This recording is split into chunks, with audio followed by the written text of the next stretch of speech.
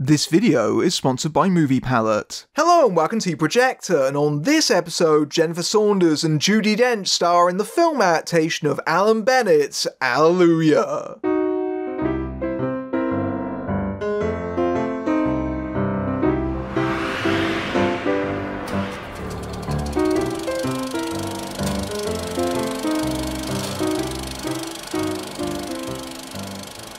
Set in 2019, geriatric hospital The Bethlehem in Wakefield, Yorkshire, known affectionately as The Beth, is facing closure. For now, the staff, including Jennifer Saunders' head nurse, Sister Alma Gilpin, and Ballygill's Dr. Valentine, take care of their elderly patients as usual, including Judi Dench's Mary, Derek Jacobi's Ambrose, and David Bradley's Joe Coleman, whose son Colin, played by Russell Tovey, is a consultant to the health minister advising on budget cuts. With Alma about to receive a medal for her long-standing service and a crew producing a documentary on the Beth, can the hospital be saved? Allelujah is based on Alan Bennett's 2018 play of the same name. You might be familiar with Bennett's work as he's previously written The History Boys and The Lady in the Van, both of which were translated from stage to screen. The adaptation is by Heidi Thomas, who previously has had massive success on television, being the creator of the enduring Call the Midwife. The film is directed by Richard Eyre, a veteran British director whose credits include Iris and Notes on a Scandal,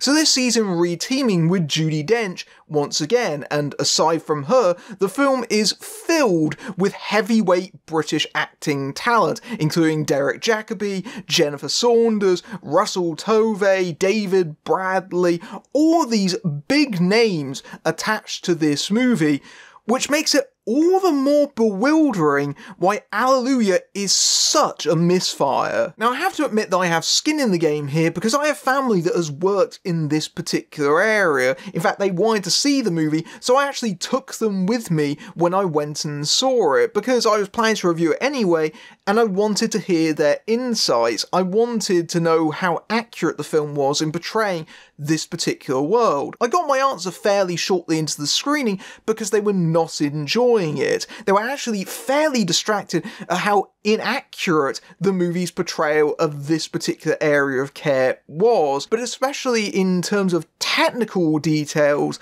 like the way that they would hold them and escort them out of their beds. On several occasions, the doctors and nurses in the film hold their patients in ways that would not only potentially injure the patients, but also injure themselves as well. Those are not the techniques that are used in modern hospitals, and that was generally the recurring criticism that I got from them, in that it didn't feel like a hospital circa 2019 with all the standard health and safety that you would expect. It felt like a hospital from the 1970s. That complaint didn't surprise me in the slightest. In fact, I actually expected it, because I do think that a lot of British media does have a kind of romanticised, almost nostalgic nature about it, where it feels like it's looking more back at the past, even when it's meant to be in the present. And so that didn't surprise me that a movie that is largely aimed at an older audience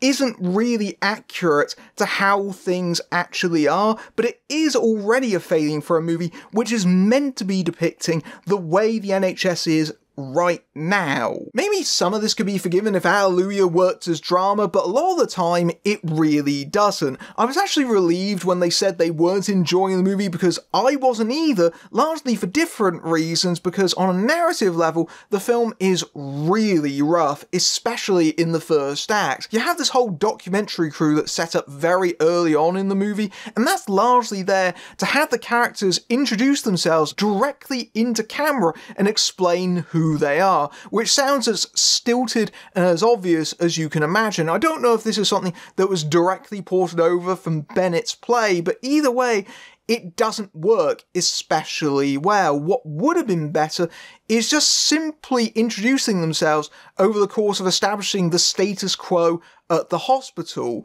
That would have fit the tone of the movie better, but instead we get this very, very awkward introduction to all the characters, and that largely sets the tone for the movie, especially because it struggles to establish a pacing or rhythm. The story in Allelujah is seemingly non-existent, but that's not really a problem. A movie like this doesn't have to have loads and loads of plot. It has to be, though, compelling. The movie's largely hopping from one character at the hospital to another, but it never feels like it flows together especially well. It feels disjointed. You'll get one scene with one character, and they'll hop onto someone else, and you won't see that first character for an extended period of time. And that also means that you don't get to build up an emotional attachment to a lot of the characters. This means that that cast actually gets quite wasted over the course of the film, particularly Derek Jacobi, who largely tries to add some comic relief as an elderly teacher who's afraid of death. But perhaps the biggest name that gets squandered in this movie is Judi Dench, who I imagine is only in this film because Ayer is directing it, but she's largely an extended cameo in this film. She plays a former librarian. There are long periods of time where Dench completely disappears off screen, and it's a really nothing part for her to play. There is very little that actually challenges Dench at all in this movie, and she barely has about 10 minutes of screen time. By far the most successful of the story strands is the father-son one between David Bradley and Russell Tovey. It's implied that their relationship has been estranged for quite some time, and it gradually heals over the course of the film. But the first time that Tovey visits Bradley in the hospital, it's very tense, especially because Bradley's character is quite bigoted and homophobic. He disapproves of the fact that his son is in a relationship with another man, as well as the fact that he's working for the Conservative government. Bradley's character used to be a miner. He remembers when they were on the strike lines picketing. There's a moment that Drew laughs of a distinctly unintentional variety where they're talking about this, and Tovey says, "Well, no one strikes anymore, Dad," which,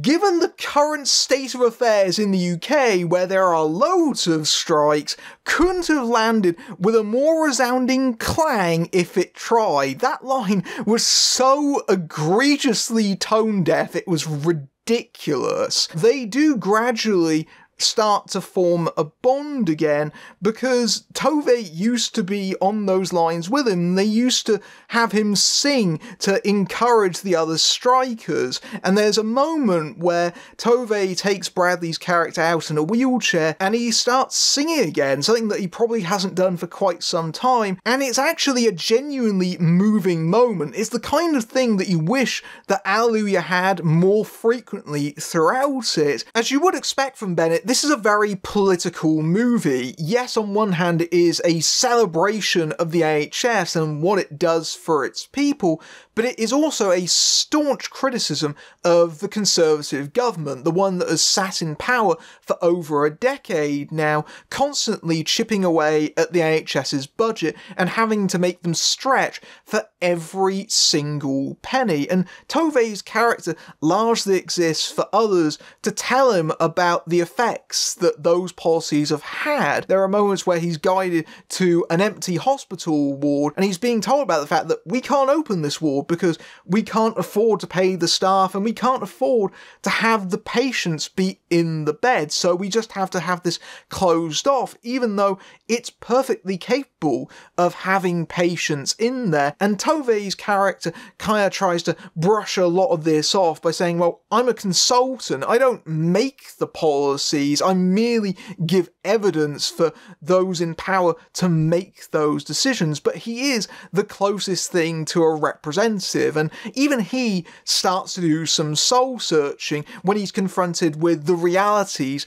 of what those decisions are. And there is a very staunch criticism about the fact that these kind of local hospitals, they signify something. They're huge parts of their communities, but the decisions to close things like that happen many miles away and don't really consider those things at all. The movie's quite heavy-handed about this. It is not trying to be subtle. In fact, a lot of the time, it goes into outright speechifying, even though I broadly agree with the sentiment. Here's the thing. There have been a lot of commenters over the years that have left things like, oh, well, you only liked that movie because you agreed with its politics.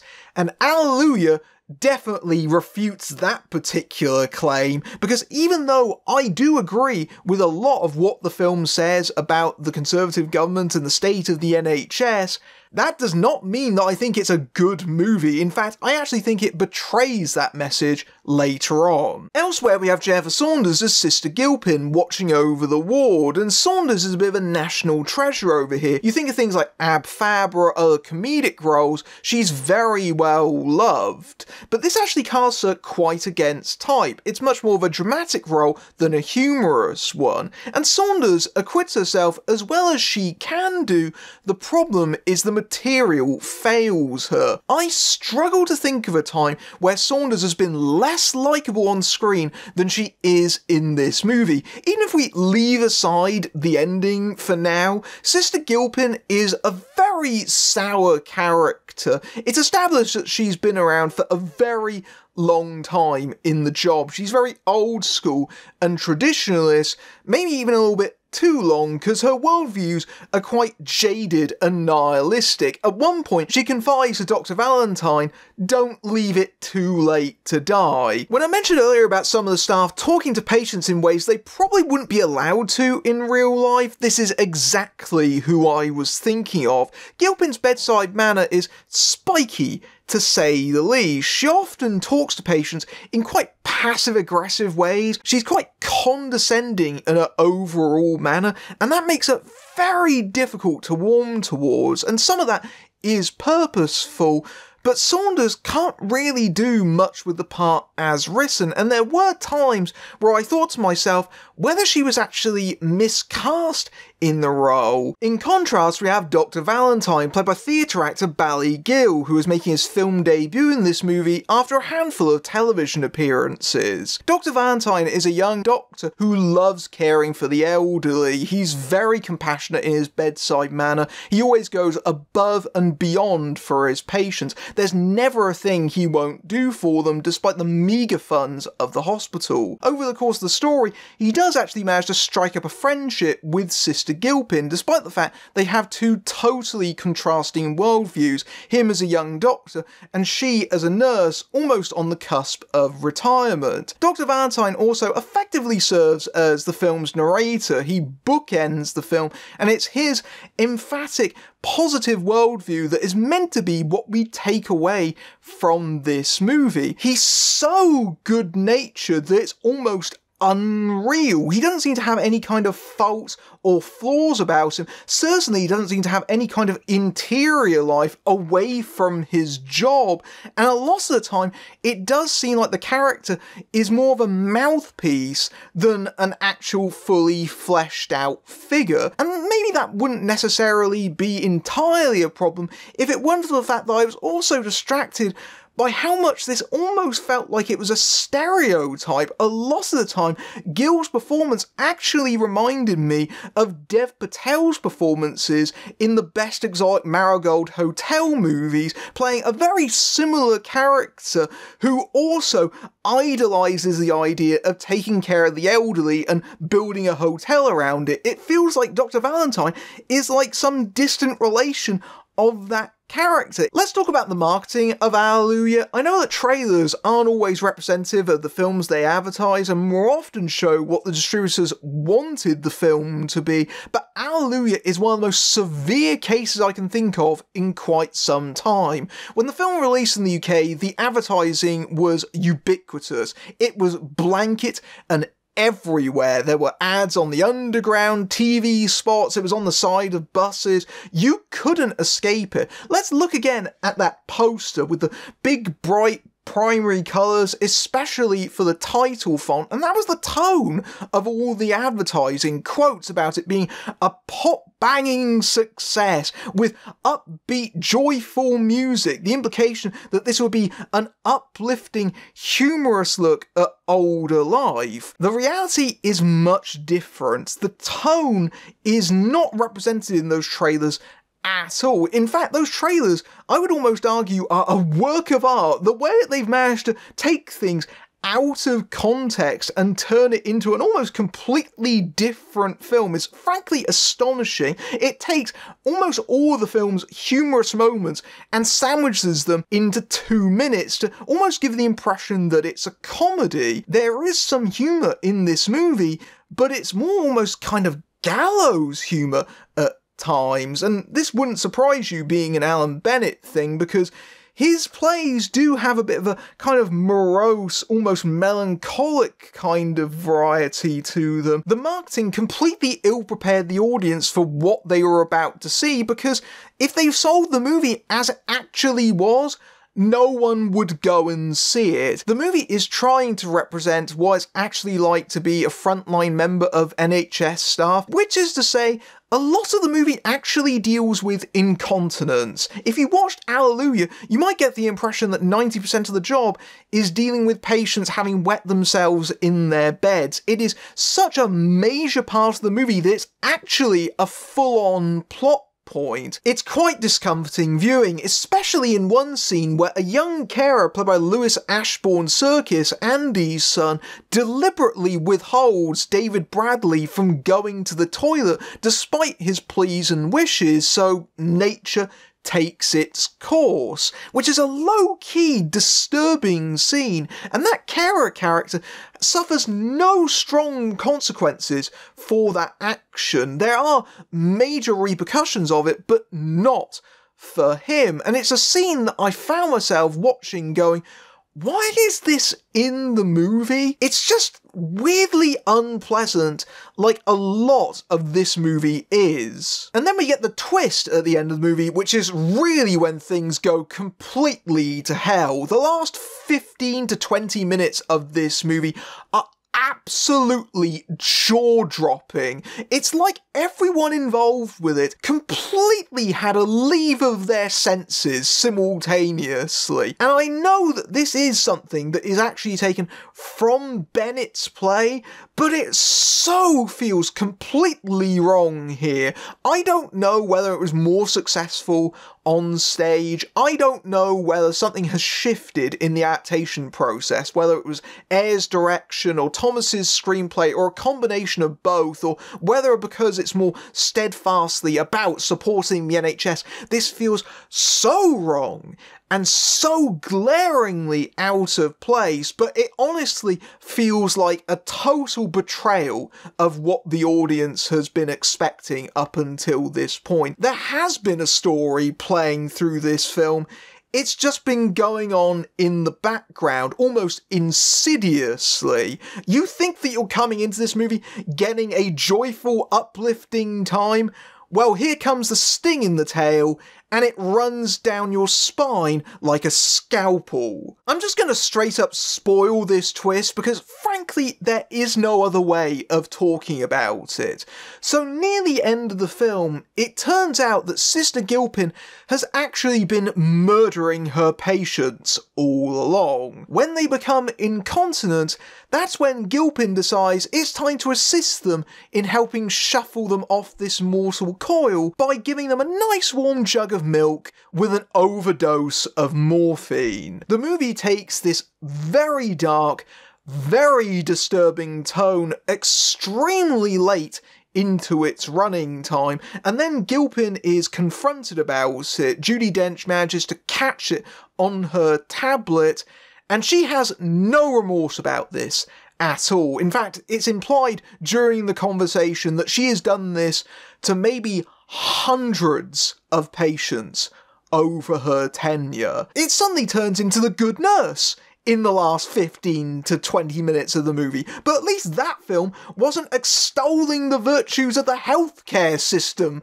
before that point. It is so staggeringly ill-judged that it actually made me quite angry to watch it. I just genuinely couldn't believe what I was seeing, and yes, of course, the character ends up getting arrested, but that also means the hospital gets shut down as a result. But then the movie goes into an epilogue set in 2020 where Dr. Valentine is in a new hospital working on the front lines of the COVID pandemic. Yes, they just shoehorn that in there. In the last 5 minutes of the movie, Derek Jacobi's character turns up simply to die from COVID with Valentine at his side. And as if you aren't shell-shocked enough from that tonal hairpin, suddenly Dr. Valentine starts monologuing directly to the camera, breaking the fourth wall